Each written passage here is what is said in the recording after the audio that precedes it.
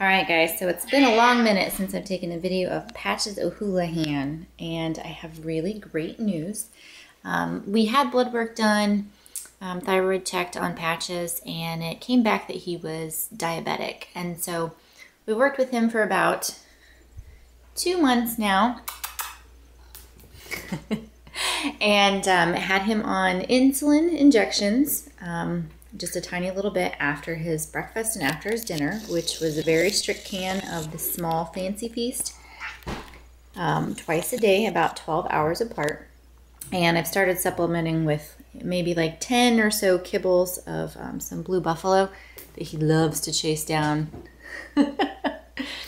And we've been testing his blood sugar, and initially it started around 300, and he has been off his insulin for a week, and his levels are down between 70 and 85 or 90.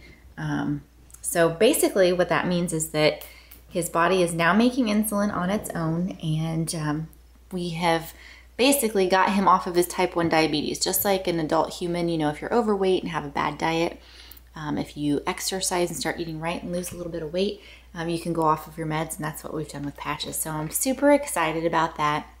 Wonderful boy.